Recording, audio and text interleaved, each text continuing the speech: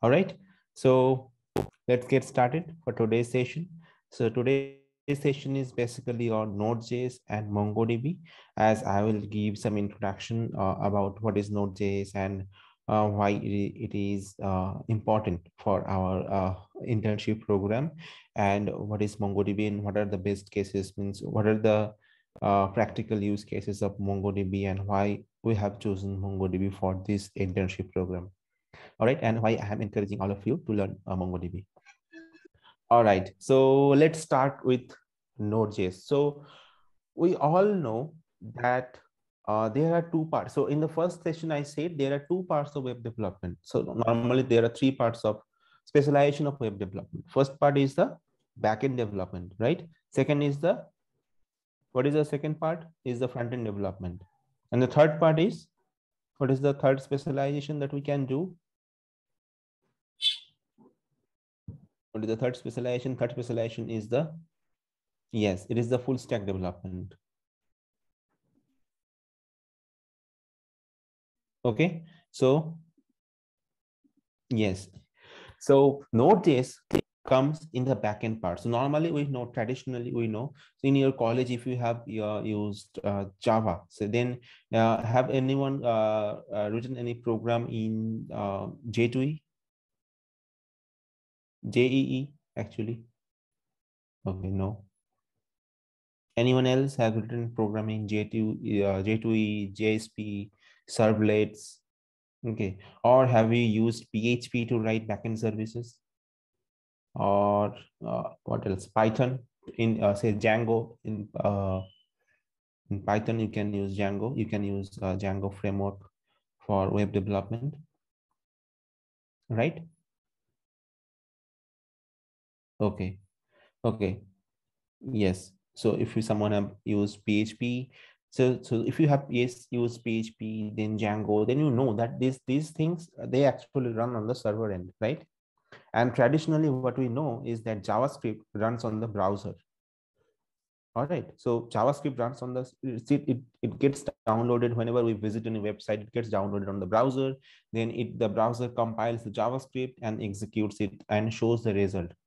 Okay, so what is JavaScript? I said in the very first session, if the HTML is the skeleton and CSS is the skin, then JavaScript is the, what is that? Yes, JavaScript is a brain. Okay, it's the soul. So without JavaScript, our our application or the website it would be only a view only website. Okay, like what we had in web 1.0. Okay, so JavaScript made it possible to interact with the website. Okay, so means you can have a form and asynchronously you can show the result to the user. So all the nice experience we have right now on the web. So if you visit some large websites like Flipkart, Amazon, so there you will see a lot of UX they have on their websites. Okay, so and they in if you consider UX, that means that how simply you can show some information to the user and how you can make make everything interactive. All right, so in that case JS is important for browsers to make it smart, to give it a soul or to give it a brain.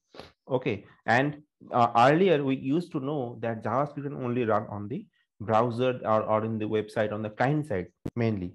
But when Node.js came into picture, then we came to know that we can also execute JavaScript on the backend as well. So JavaScript can also manage the server end as well.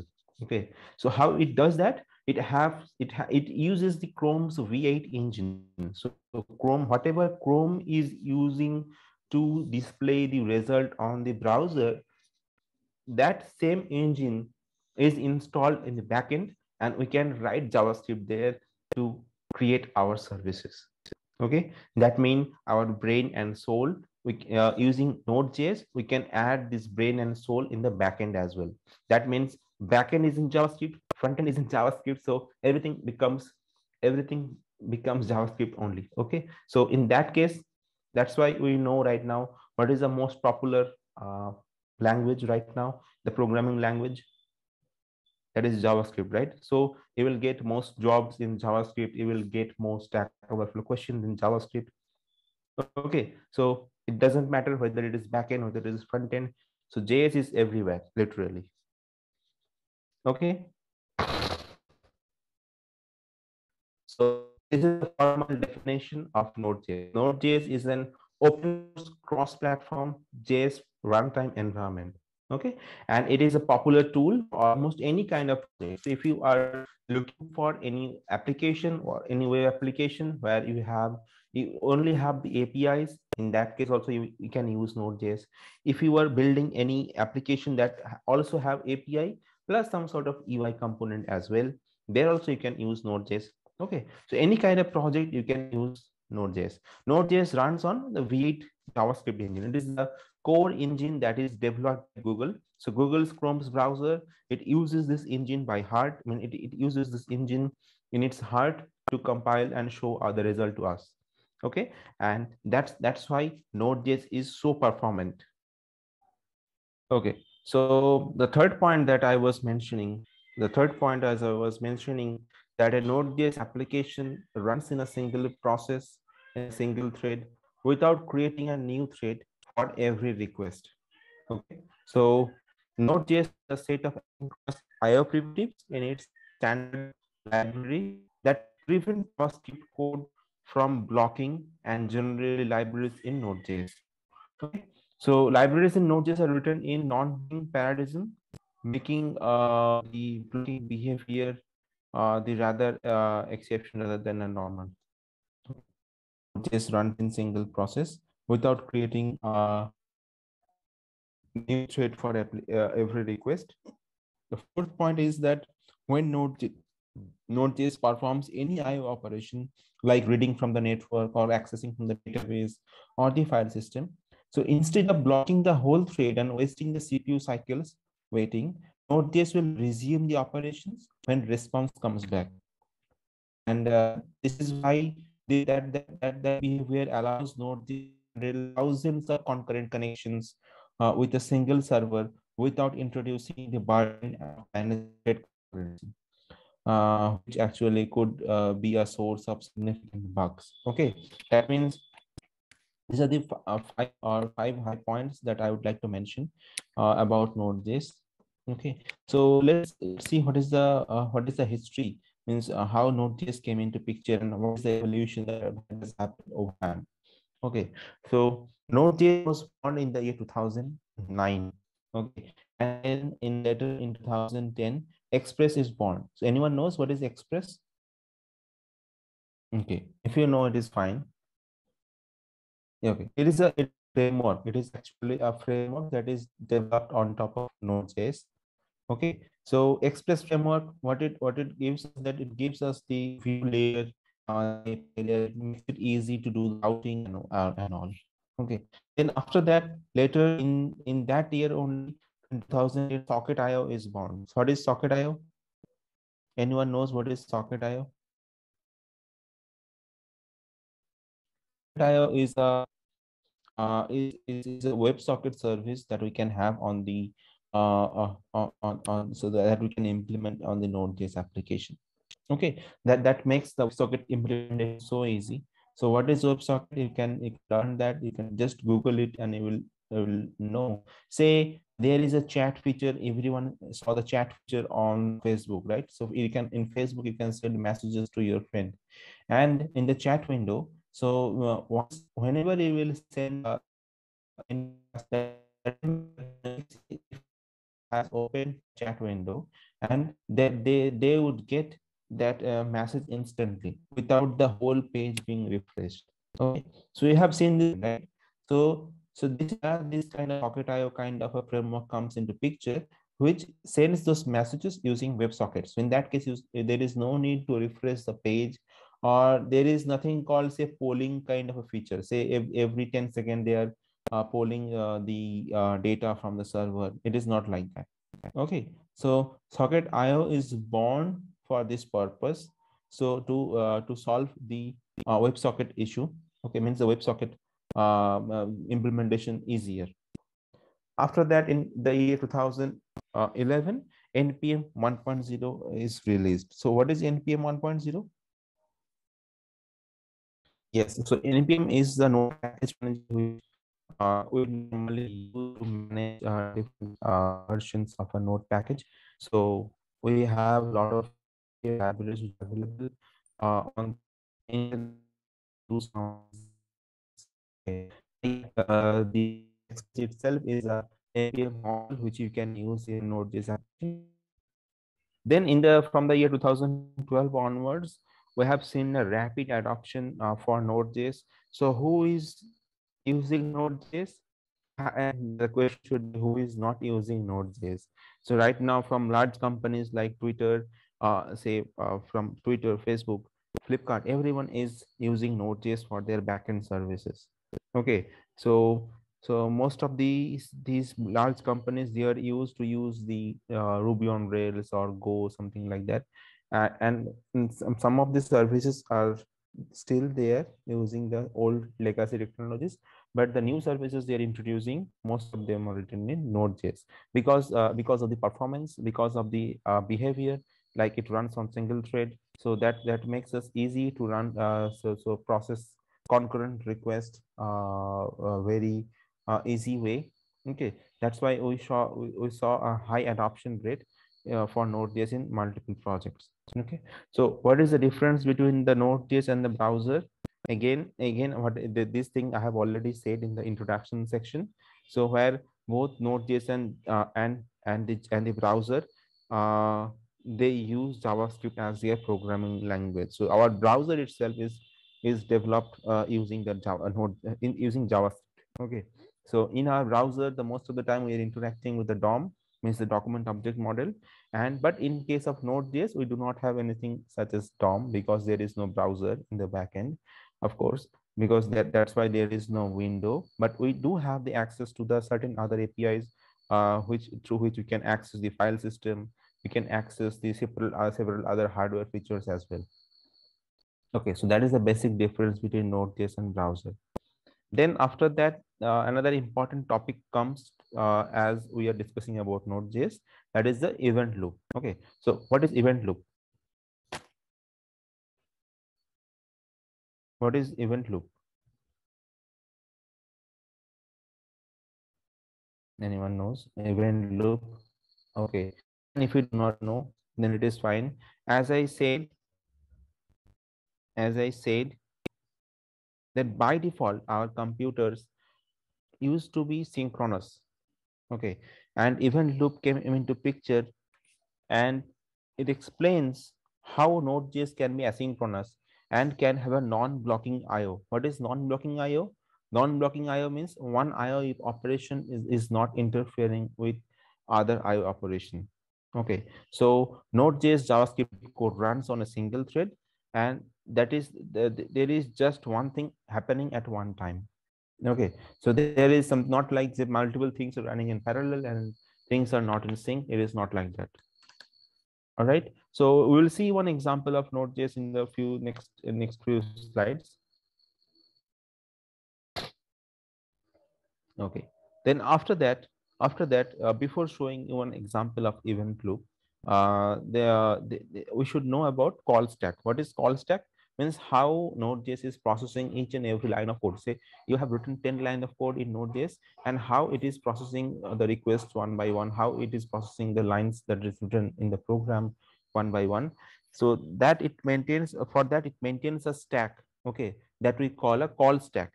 So in call stack, as we know, the default behavior of stack, so whatever comes last, it goes out first. Okay, the same thing happens for the call stack as well. So whatever enters last, gets executed first, and whatever comes in the first, that executed in the last. Okay, so the event loop continuously checks the call stack to check if there isn't any function that it needs to run. Okay, so it can see it's a bucket through in which it stores all the line of code, and then it executes one by one. After storing all line of code in that bucket, it executes those lines one by one from the LIFO pattern, using the LIFO pattern that we already learned in data structure in our college days, right? So while doing so, it adds any function call it finds to the call stack and executes each one in order. Okay, so how it executes in order, so I will show you one example. So let's take, this is a simple example. Say this is the ES6 syntax which I have written, so you can also replace it with the function. So this is nothing but a function.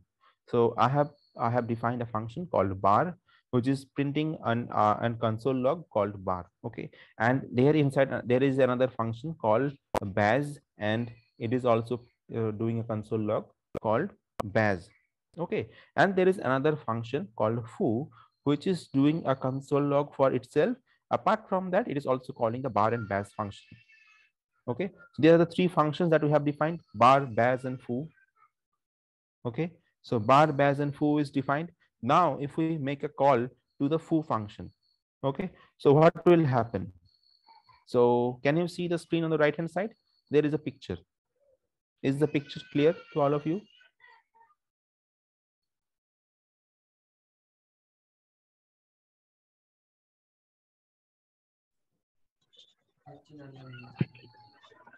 Okay, okay, fine. So if the picture is clear to all of you, so now what Node.js does is calls this foo function. Okay, and then after that, to execute, in order to execute this foo function, what it checks first, it checks the console log foo. Okay, then it executes this console log. After that, the call stack, you can see here the call stack is empty. Only the foo function is there. After that, then there it comes this bar function. Then there comes the bar function. So the calls in call stack we have now the bar function. Now now the request comes here. So now it checks the bar function. So inside bar function there it checks that there is a console log. So it includes this console log into its call stack, and then it later executes this console log. Okay, after executing that, there is nothing inside that function, and it deletes that bar function from the call stack. Then there is only the foo function. After that, in the next line, there is a baz function that I'm calling here.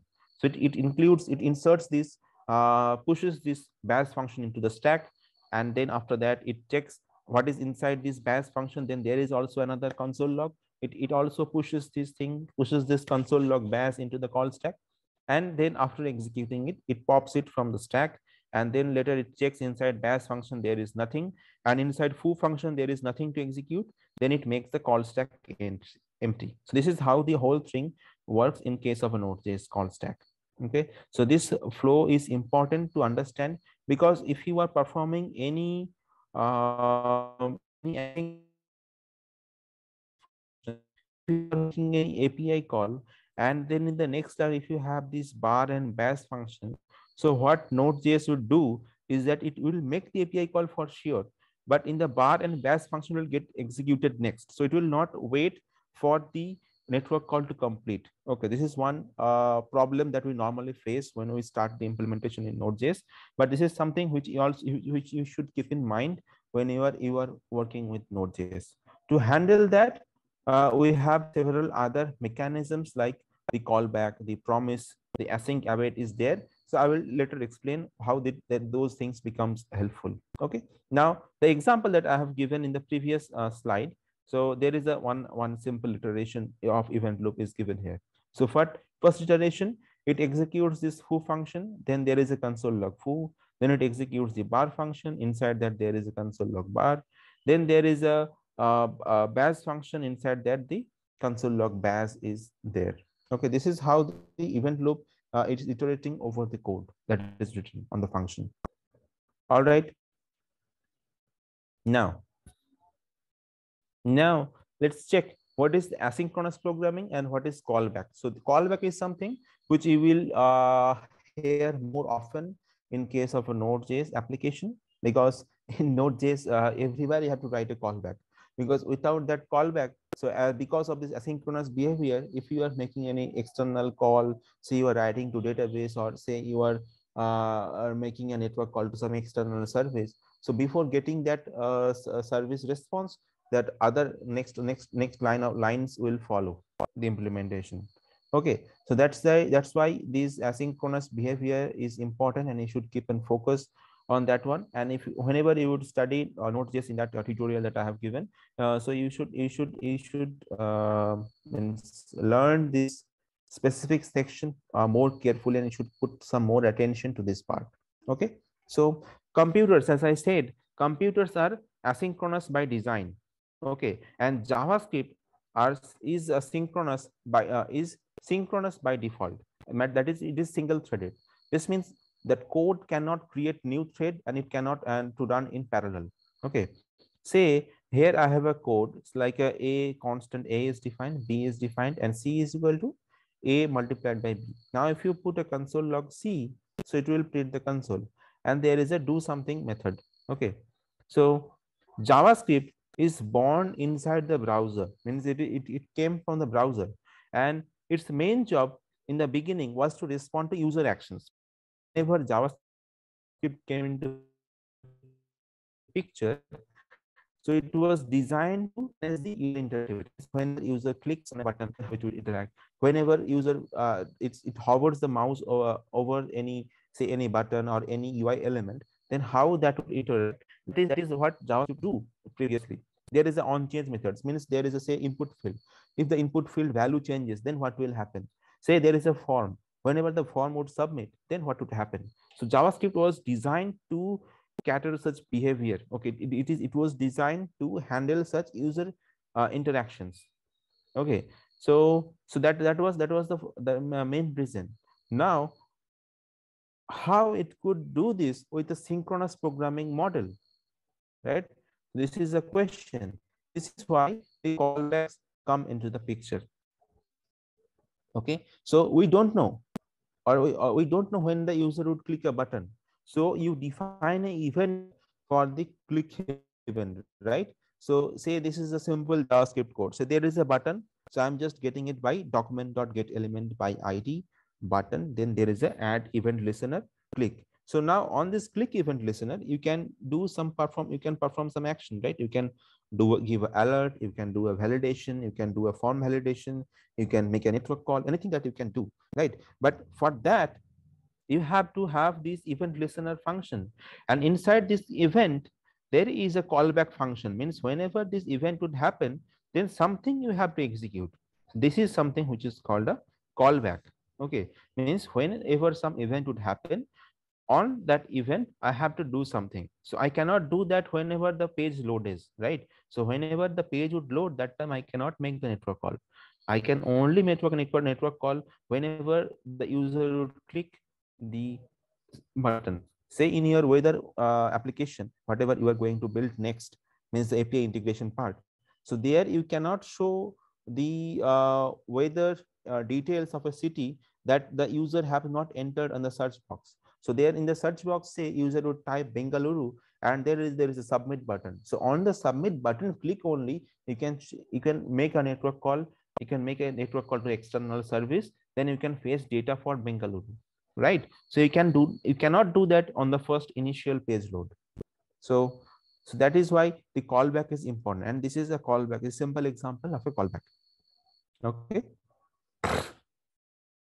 so in textbook definition, a callback is a simple function that's passed as a value to another function. Okay, so this arrow function is passed as a value to another function, that is the add event listener function, and it only be executed when that event happens. So it will only be executed when this click event would happen. Understood my concept, whatever I'm trying to explain here? Is it clear, guys? Now let's check what is the promise. What is JavaScript promise? Just a minute. I'm getting a call. It's important. Give me a moment. Yes.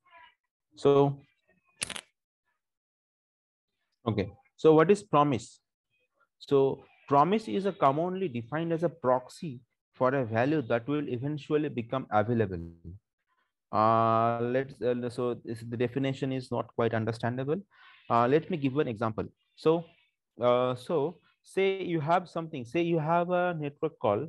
Say you for your weather application. So you are making an external network call, right? Say to external network call to external service. say for that application we will use the open weather map. Okay, so I will take you to the open weather map website. So there we have to register for the API. So we have to make a call to that external service. Now say if we are trying to access that service from our JavaScript. Now what will happen if something some error happens on the server's end? Okay, in that case you will get some false data, or you will may not get any data as well, right? So what promise would do is that, so if you implement promise there in case of a normal JavaScript implementation, promise would give you means a certain response, means whether it is a failure or whether it is a success, it would give a response. Okay, if it is a failure, then it would give a proper response to you. So you can wrap any code inside a promise block, which you can if you are expecting that it would give some error. All right, so that is something is promised. So in the next session, whenever I will give the live session, means a coding session, there I will explain how you can implement a promise. Okay, that is if I have to show an example, then we will get a detailed understanding for this thing. Okay, so there are two states for promise. One is the resolved state, and another is a rejected state. So yeah, so so either the request would resolve or the request would reject. So how that works, that I will show you in the next live coding session. Okay, so there are few other Node.js concepts as well, like async await, event emitter, HTTP server, how you can create a server. So that I will show you in the next live session, not live session, then in the next coding session. Okay, and then there is a socket IO. Okay, so these are the concepts that you can learn on your own from that course that I have given, or you can also do a search on Google. So in their website, in the Node.js official website, they have a detailed explanation on examples for this concept: async await, event emitter, the HTTP server, and socket IO. So HTTP server is something which I will cover in detail on the Thursday or the Saturday session. Okay, so let's check. So let's move forward to MongoDB. So if anyone of you have any confusion regarding Node.js, you can drop that message on the general thread. Okay, so there I will pick those topics from there, and then I will explain. I will show a detailed demo on the live session, on the next coding live session. Okay, so what is this week's task? In this week, you have to integrate the weather application with the Open Weather Map API. Okay, so I will give detailed explanation for that.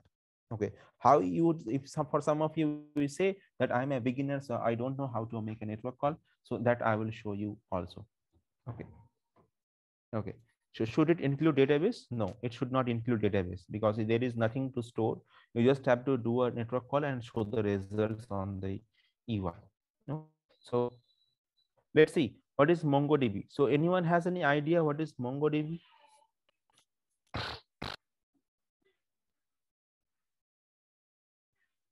Okay, so if some of you is, it's a NoSQL DB, it's a DBMS, it's a database. Okay, NoSQL database. It's a database for sure. Those who are writing database, you are correct. It's a database. It is a NoSQL. It is a NoSQL database or not? Yes, it is a NoSQL database. What is NoSQL database? Means there is no structured query language. It is actually a document-based database. So if someone is yes, okay, okay, there's a lot of concept that we already have. So let me explain what are the key advantages of MongoDB. The first thing is the MongoDB is a database management system. Okay, it is NoSQL, means there is no structured query language. Okay, though you can query MongoDB, of course, there are some certain query options that are available and that are very advanced. Okay, the first key advantages of MongoDB is that it is schemaless. What is schemaless? What does that mean? So anyone can answer what is schemaless?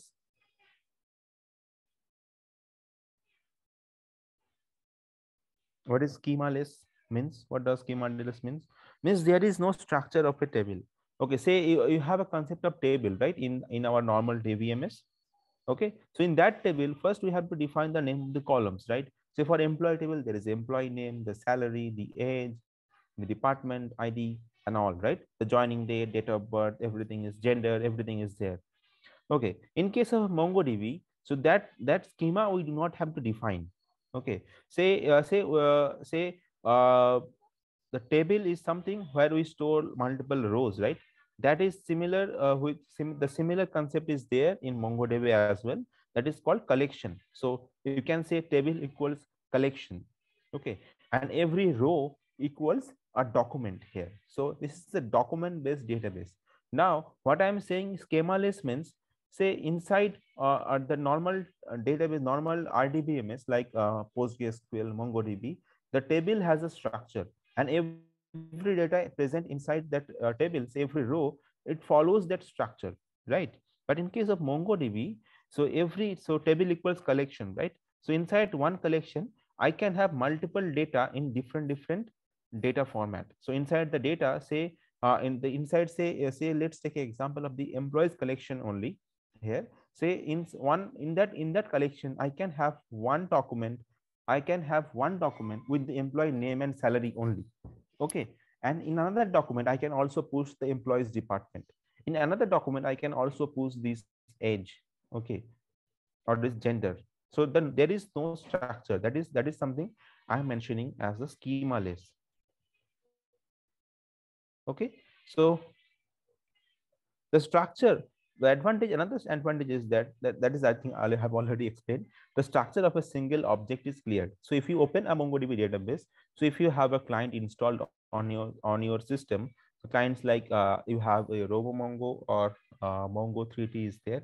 If you install those clients in your system, so there you will see, if you visualize those the existing data, that if something is present on your system, you will see that the structure of that object is very clear. So it is in the key value pair. Okay, so the another key advantage of MongoDB is that as it is a NoSQL database, you can do a very deep query inside it. So deep query means, in case of RDBMS, we have concepts of relation, right? So there is nothing like relation here inside these NoSQL database. Okay, though you can also implement it. Some libraries, they do make the relationships available inside MongoDB as well. But by default, MongoDB keeps a very deep query tools or the query language. Okay, and it is easy to scale out. So this is one major reason why MongoDB is used in most of the large applications nowadays, where they do not need a schema. So there you can scale it out easily, as there is no specific structure to this. Means this first behavior makes it easy to scale.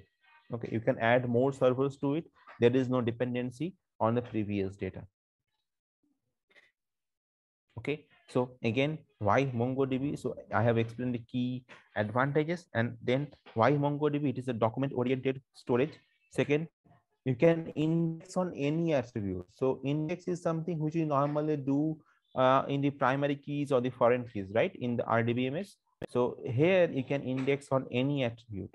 You can have a auto sharding. Sharding is something which is related to the performance, means how you can scale, you can horizontally scale your servers. So auto sharding is available in case of MongoDB. That is something which I have explained in the last slide, which I said it is easy to scale. Okay, and fourth, you can write rich queries. Okay, so that is it for today's.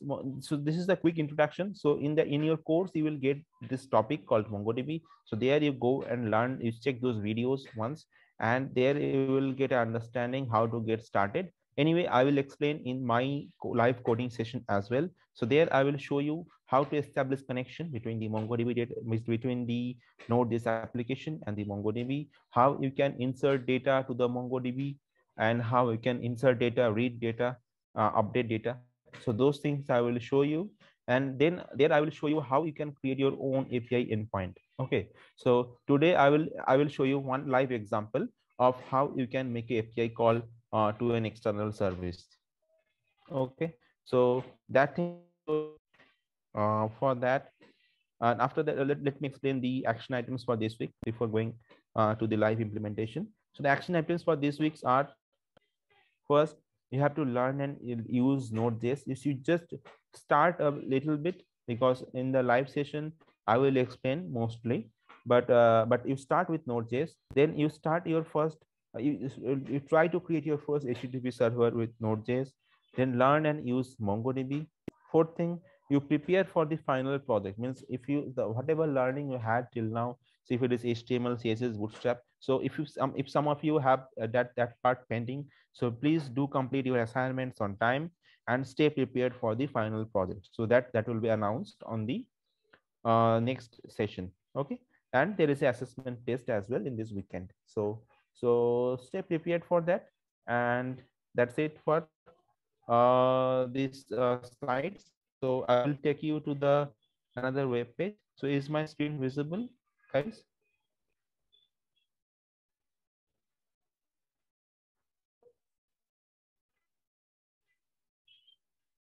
Yes, so I will put the live coding session on YouTube, so there is nothing to worry about. So if you cannot follow the session, then you can go to YouTube. From there you will get it, I guess. Okay, so if you can check my web page, so in Google you go to this website called Open Weather Map. Okay, so I'm sharing this link in the I'm sharing this link in the chat. You can copy this link. You can open this link and copy from in your end. So you go to this website. You do a sign up here in their that is free actually. So if there is paid tier as well, but you do choose for the free tier.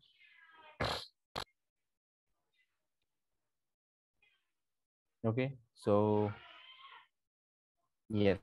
So inside that you will get these options called API keys. Okay, so there I have a lot of API keys that I've already generated. Do not use my API key. Okay, so anyway, these are some limitations as well. So do generate an API key. So there is an option on the right hand side. You can give a name to the API key. You can generate your key. You will get your API key here on the left hand side. Okay, and then on the then there is a guide option on top. No, not this one. API. Yes. So in the top, you go to API. So there is option called current weather data. For that, there is option called the API doc. So in that doc, you check what is your what is the you check the URL from here. Okay. So let me show you how we can get weather information. So you just copy this thing. You just copy this thing and paste it in your browser. Then okay, and in case in place of city's name, say I'm searching with Delhi. So Delhi, and in app ID I have given my API key. Okay, so the URL is api.openweathermap.org/data/2.5/weather, where Q means the query. That's something which you can do.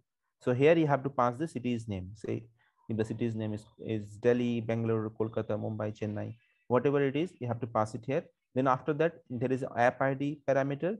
Here you have to pass the API key. If you make the network call, you will get some sort of information, right? So here you would see the data is given in the JSON format. So there you will get the city's coordinate. If you want, if you have a map in your design, you can use this coordinate to point a marker on the map. And then on the main section, this is an important section. Here you will get temperature like 291, but these things are in Fahrenheit. Okay, so you can change that by using units. There is another units parameter which you can pass here. So say I would say units is equal to I would say it is a metric unit that I will take. Yes. Yes. So in Delhi right now it is 18 degrees centigrade and it feels like 17. This is the minimum temperature and this is the maximum temperature. Okay, so humidity is 59. So you can show this information in your browser. All right, so that is it, guys. So is it okay, or anything else do you, if you have query? So now you may say, oh, sir, how I would make a network call. For that I will show you another simple example. So I will show you how you can make a network call. So you have to make a network call. You need to for that I will create one project called Ajax trial.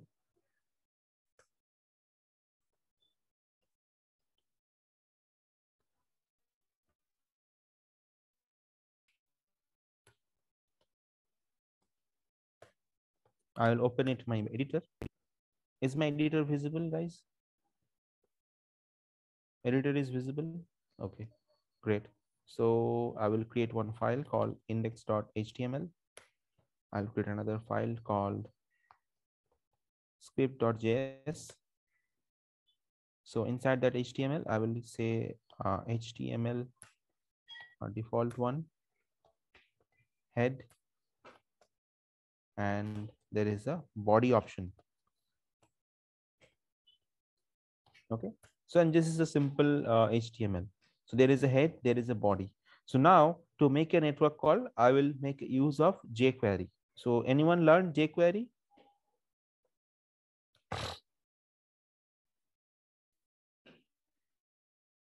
Anyone learned jQuery? No. So jQuery is another library that is available on JavaScript. Okay, so this is you can see this is similar to something which we do in say in React. So it is not something like React, but it is one of the most used JavaScript library in the programming world, or whatever website you see. Most of the websites has JavaScript support. Okay, so it makes easy to write the JavaScript. Okay, means jQuery makes it easy to write JavaScript. That is something. Okay, so let's see if there is any CDN link for adding JavaScript to our project. JavaScript CDN. CDN is something which is called Content Delivery Network. So there we have the okay. So there we have the JavaScript already deployed, so that you can include in your project. So you do not have to download these scripts locally on your system. Okay, so that is how I am importing the CDN, the JavaScript jQuery from the CDN. Okay, now after that, once it is ready, now I will go to one website called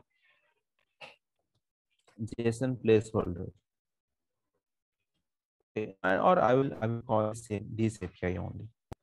So now I will load another thing. I will load my script.js file that I have created, where I will write my custom coding, my custom JavaScript code. Okay, so script src is equal to script.js. Okay, so inside this script.js, I will write, this is the jQuery code. I would say when our document has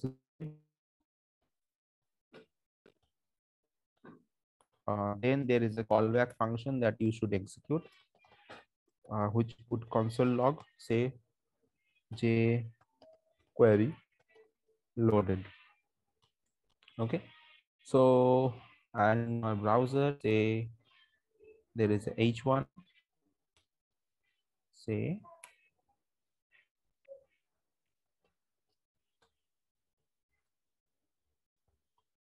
okay, so I will go to my local host, then Ajax try.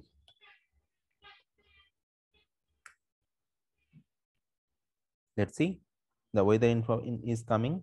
And if we open the yes, if you open the JS console, there will be able to see that the message is coming, jQuery loaded. And in the network tab as well, if I check the all network thing that happened, you see that there is HTML that is loaded properly, there is a jQuery file that is loaded properly, and there is a script.js file. Okay, so these are the few files that are loaded properly, and that's how the information is coming. So now we will check the documentation for the Ajax. So Ajax call. So jQuery has a very easy to use Ajax call method. Okay, which we will check right now. So just a simple example, say take this one. I will copy this function. So on page load, I will make a network call to get data for Delhi. Okay.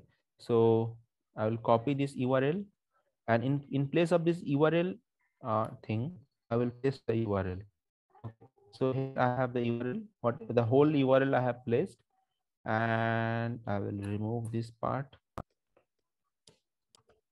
Now let's do a console log here. Okay, so we will print out this output from our whatever data we are getting. Yes. So on page load. So okay. So on page load, I am executing. I am making this Ajax call. I am looking for data for Delhi. Okay. Whenever the data I am getting, so this is the callback function. I mean, this is a, you can say it is a, what it say, it is a promise or something like that. It is not a promise, but it is a callback only. Okay. So whenever this Ajax function executes, there is a done method. So inside the done method, I will get access to the data, whatever data I have received from this API endpoint. Okay, so I'm just printing this data on this console. Okay, so there I am getting the the city's name, and inside main I'm getting the all of the information, temperature and all. Okay, now let's see. Here I will make a few placeholder, say for H4 city, and say inside H another H4 H5, say temperature. Okay,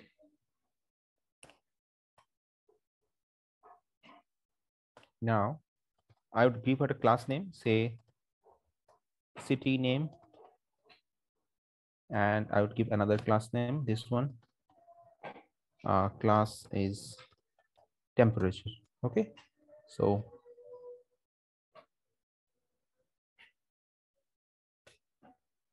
I would make it empty for now. So in our application, we are not getting anything. Okay, so here you can see that these two things are empty right now. But what we will do is that we will push the data there. So how we can do that? We can take a reference. So we will use this class name to get these elements. Okay, to do that, here what we will do, there is a dollar mechanism, like we have a document, right? So here we have a dollar. So here I will give, say, for cities class name dot html. So I would replace this value with say data dot name. So this would execute, this would replace the city's name. And in case of temperature, I will take the class name here. So for temperature, you replace the HTML. You try to access inside it, try to access the main, and then you give the temp. Okay, so that means data dot main dot temp. Refresh, save the file, and let's see if we refresh, our data is getting fetched. Yes. So whenever the data is coming, I'm getting the output here. Okay, so whenever the page is refreshed, you will get the data. So now if you change the city's name here, like in case of Delhi, if you write Mumbai, if you refresh, you will see for Mumbai we are getting the data 28.99 degrees centigrade. Okay, this is how we'll get the data. Now you know how to make the API call. So your task for this week is to use this mechanism called Ajax in jQuery to get the inputs from your text field, your search box that is present on your weather application. You take the city's name from there. You make the network call. So here I am passing the city's name and static. Here you have to pass the dynamic city's name, and then you have to show the output like this. Okay, so that is it, guys, for this session. Anyone has any question? Anyone has any question, guys? Okay. Okay, can I open the HTML again? Okay, There is nothing there on the HTML. I just loaded two scripts. First is for the jQuery, then is for the my local script file. Then there is a three H header tags. First is for the title of the application. Then there is a H4 tag with the class name called city name, and there is a H5 tag for class name with temperature. And for this script.js, I'm just replacing the inner HTML of these two elements. Okay, so I'm using this class accessor. Okay, so I'm trying to access this element by the class name, and I'm replacing the HTML tags. I'm replacing the data with this data. All right. Okay, sir, where to learn Node.js from? So Node.js is there on that course, Udemy course that I have given. How to implement search, that is the task for you. There is no, you do not need to execute, replicate it exactly, because you have a search behavior. You have to implement the city search. Okay, so here you have to pass the city's name, and you have to make the API call, and then you have to show the data accordingly. So you in your UI component, whatever dynamic static data you have to replace it with the dynamic data.